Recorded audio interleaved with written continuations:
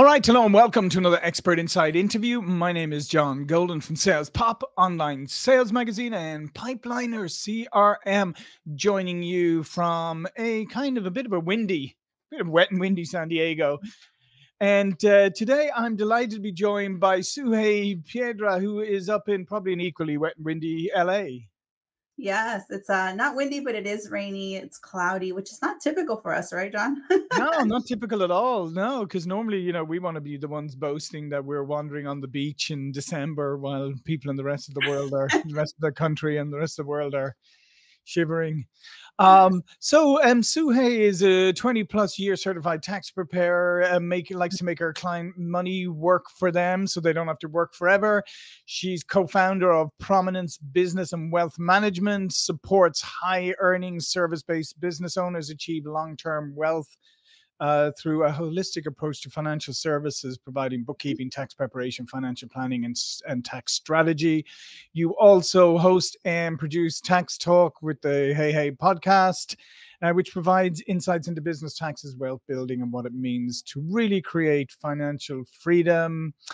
And what we're going to talk about today is the number one way business owners can gain more capital and passive income in their business. So, Suhey, like getting into it immediately, Yes. especially with, entrepreneurs and small business, like capital is always, especially when the businesses are early stage or maybe when going, Yes. capital is always that massive challenge. And oftentimes we underestimate the amount of capital we'll need to keep the business going, because let's face it, you have that age old thing. I may be bringing in revenue, but there's no money in my bank because people aren't paying me. Yeah. Yes. No, it's very difficult, right, in the beginning, to figure out ways to create to find that capital. But it's definitely out there. It's out there through all sorts of, whether it's an SBA loan or Mhm. grants, or even sometimes our cities offer assistance. But what happens is the first thing that people get stumped on is when you apply for any of those, whether it's a loan or a grant, the first thing they want is your financials. They want to look Mhm. at, your profit and loss statement, your balance sheet. They want to look to, your business plan. And that's where a lot of us get intimidated and we fail, right? Because we don't have that stuff in order. We're out there building our widgets or selling what we're selling, Mhm. being the professionals that we know to be, but we forget about the backup office, which is so critical and so important to get that in order so that we can continue to move forward and find these fundings. Mhm. And so what we offer is we offer a very holistic approach to the business and sit down and figure out what are the goals, what are we trying to achieve here, and figure out ways that we can build that capital. Or if you already have a successful business and we're just trying to clean up and pay less in taxes, make sure that we don't hurt your purchasing power while we're still trying to save taxes. Yeah. And a lot of individuals don't understand that it all goes hand in hand. So, Right. Today, currently, obviously, we're in another one of these market corrections right now, and obviously with interest rates going up and the tightening of capital markets, etc. Uh, it's very easy for people to get disheartened that especially if you're a smaller business or whatever, that there's no capital available to you out there. But what are some of the ways? I mean, you mentioned like SBAs and city law and things. What are some other creative ways you can look for capital? so I mean, yes, there's always gonna be what I call, well, they're called industry cycles, right? Mhm. Yeah. There's ups and there's downs. What we like to assist with and teach clients is let's carry a very more stable kind of a business where yes, on our up years we can use that revenue to help support us on those Right. down years, but Mhm. we maintain a steady business cycle. And so but again, I think it comes down to educating our clients and telling them, yes, even though the world is going crazy around us, we still can control what happens around us specifically. Mhm. And so with some of the business owners that I have, when we start to really look at the projection of 5 years, 10 years, 15 years Mhm. down the line, whether it's early retirement or maybe acquiring, their first office building or something like that. We look at the numbers and see what they're telling us about them, about the business. Is this doable? How soon can it be done? And then turn around and figure out ways that we can start investing in assets that will continue to feed and, grow money for us. And it's not just us working for money, but money working for us as well. Right. So that's really interesting because often at times, as you know better than I, people running the business, it's all about, yeah, let me get working capital into the business, and but what you're saying is also is look for opportunities to make investment in assets that can provide you with passive income or Passive capital or whatever. So what are some of the ways you can do that? Because like I said, oftentimes we're just so fixated on the working capital that we don't think that there are other things we could be doing to stabilize the business. Yeah, there's quite a bit. It just, again, we want to make sure everything lines up with what are your goals, right? Yeah. And so I belong to a lot of groups that's all our focus is figuring out ways that we can introduce to our clients, new cool ways to generate cash flow, whether Hmm. it's through, like an RV or a rental property out of state. We're used to, Hmm. especially here in California, we're used to thinking that a rental property will cost us so much money that it's so difficult to get into. Yeah. But I was telling you earlier, I was in Ohio this last weekend because I have a couple properties in Ohio and they cost $70,000.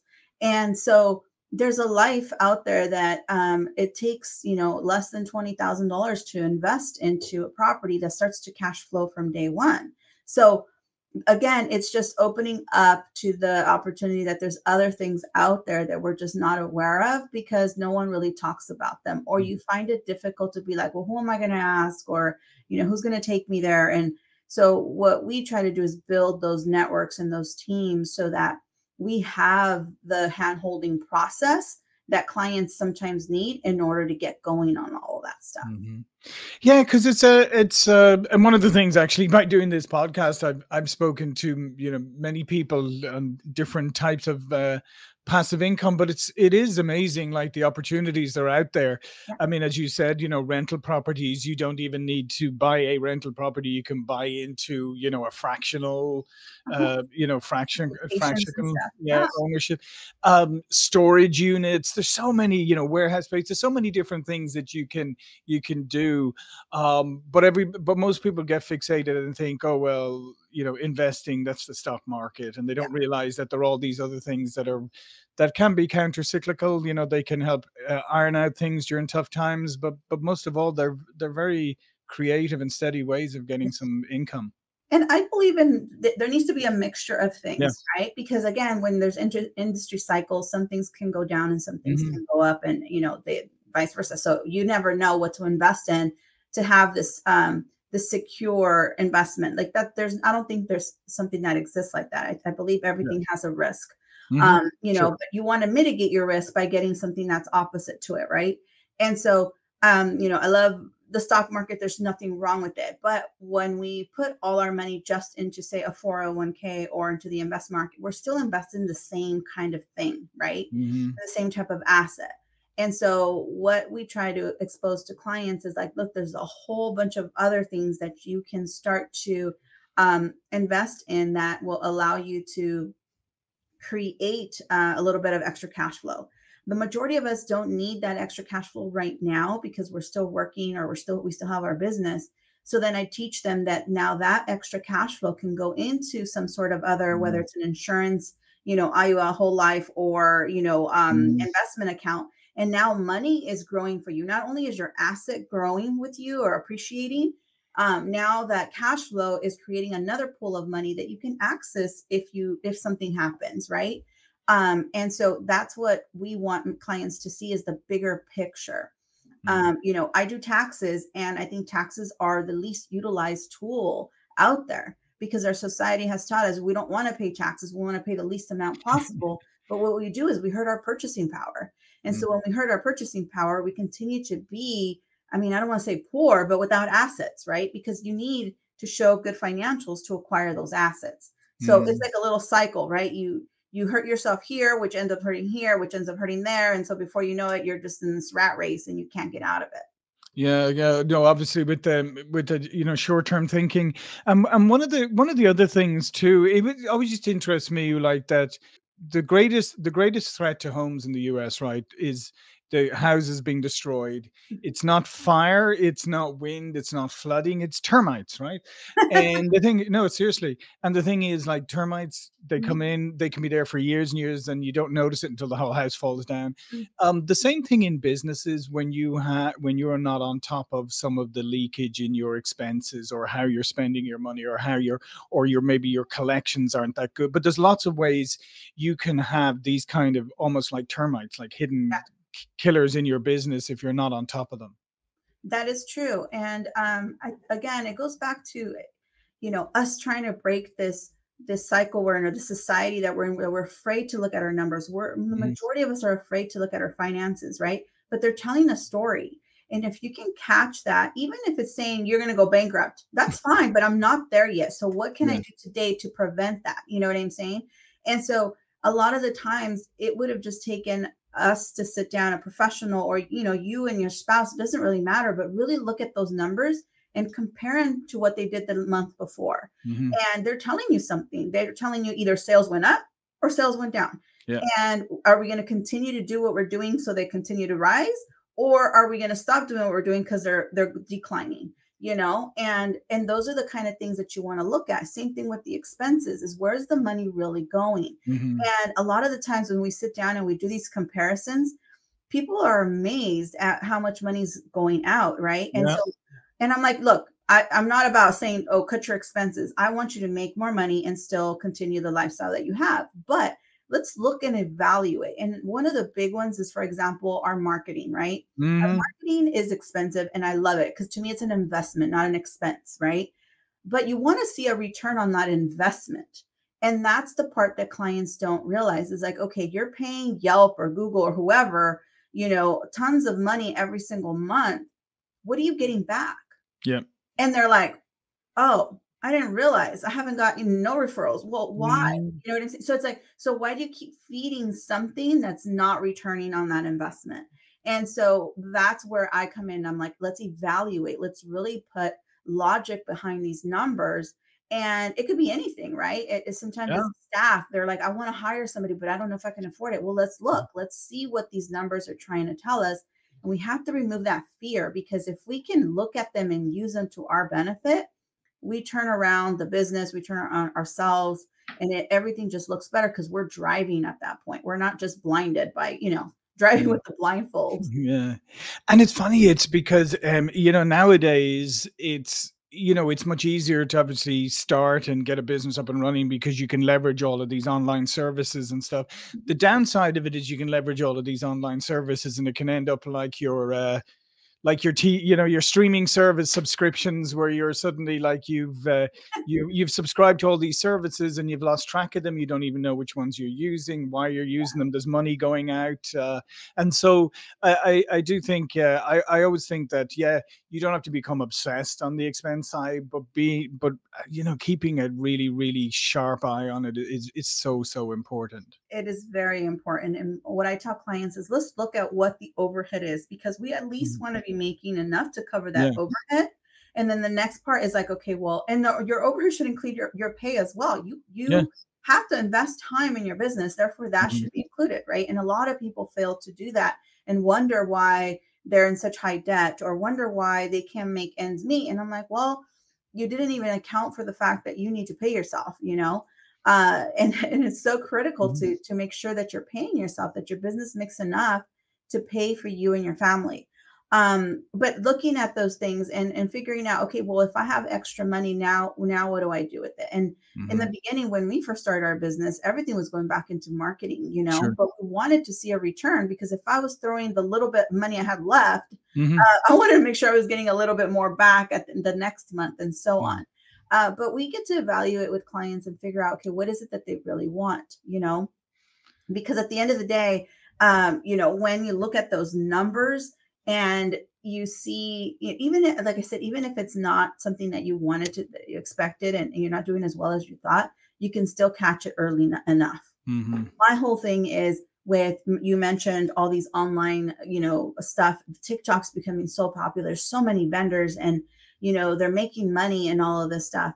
But I'm like, I don't want them to be gone overnight, which Yeah. is typically what happens when you get an influx of business and then you spend the money instead of doing an investing in back into your business, whether it's creating a real structure of employees and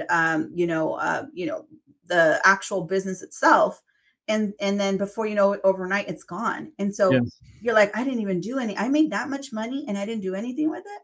And I'm like, yeah, that typically is what happens. And so I love seeing the success that I do see when I'm on social media, but in the back of my mind, I'm just like, I wish that they are taking care of their finances and Yeah. that they are going to be here to last a long time.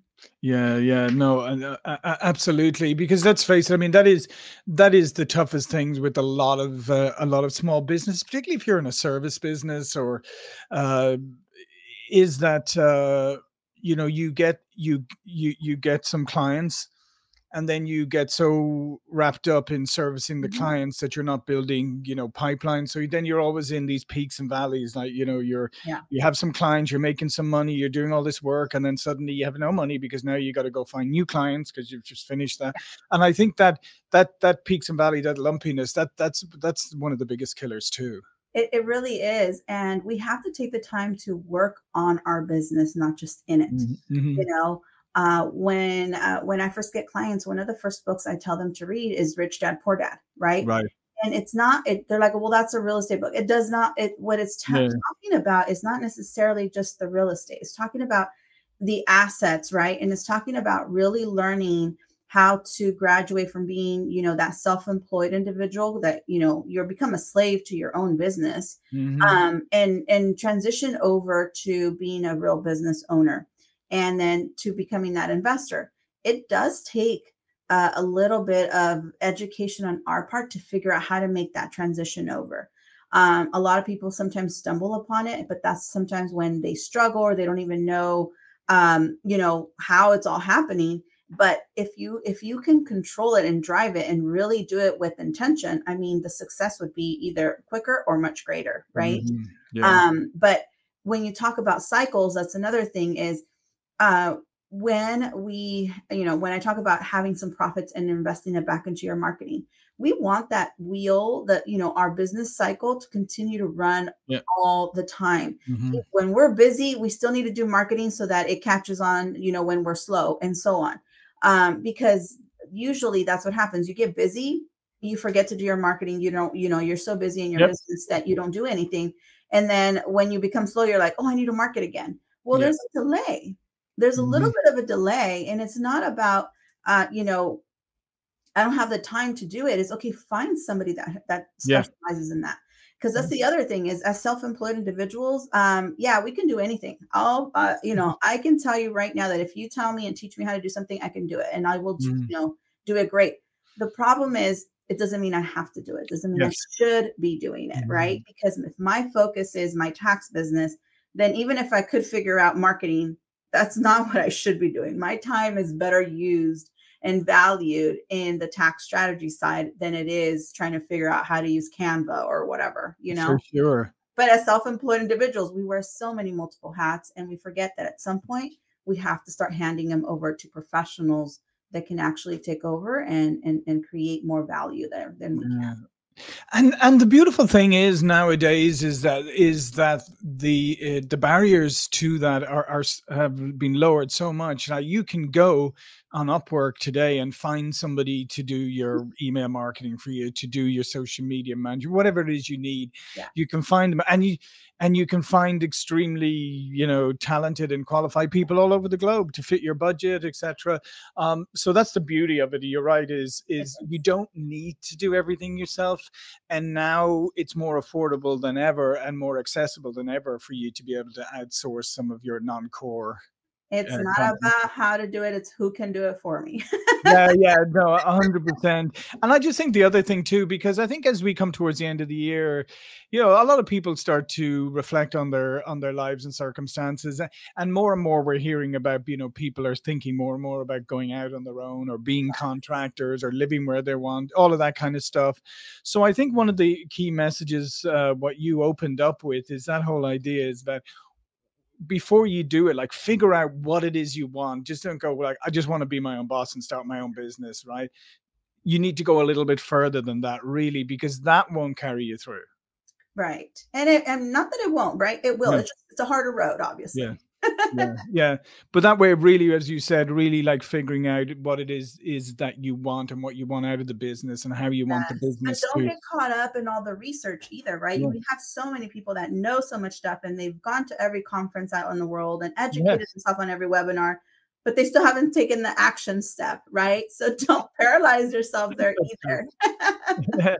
Yeah, well, I think that's the other part too, is that sometimes when people like get the idea and they want to do something and then they look at their goal and they think, wow, that's just so far away, that you have to sort of go, yes, there's my goal, but you know what? It starts with putting one foot in front of the other. So Very true. let's just start. Well, Yeah. listen, Suhey, this has been fantastic. Thank you for such great insights. All of Suhey's information will be below this video. But before we go, please do tell people a little bit more about you and what your business does. Yes, thank you. So I'm co-owner of Prominence Business. It's located here in Glendora, California, but we are nationwide. And we focus on doing a very holistic approach to tax planning, tax preparation. We want you to really look at those numbers, understand them, and leverage them most of all. And if it takes that hand-holding process, then that's what we're here for. We love what we do. We love helping clients just see the bigger picture and uncovered, all those little golden nuggets out there that are waiting for us. So Yeah, fantastic. Well, listen, I'm always a big always recommend you go find experts like Suhey. It can save you a lot of time and energy, get you set up in the right way, get you focused on the right things. And for me, like, focus is always a huge part of success. The more focused you can be, the better. So I would encourage you, go check out Suhey services and go get an expert like Suhey to help you. And good luck if you're starting a business in 2024. Best of luck to you. awesome. Thank you. Yeah. Thanks again, Sue. Thank you for watching and listening, and I'll see you all again soon.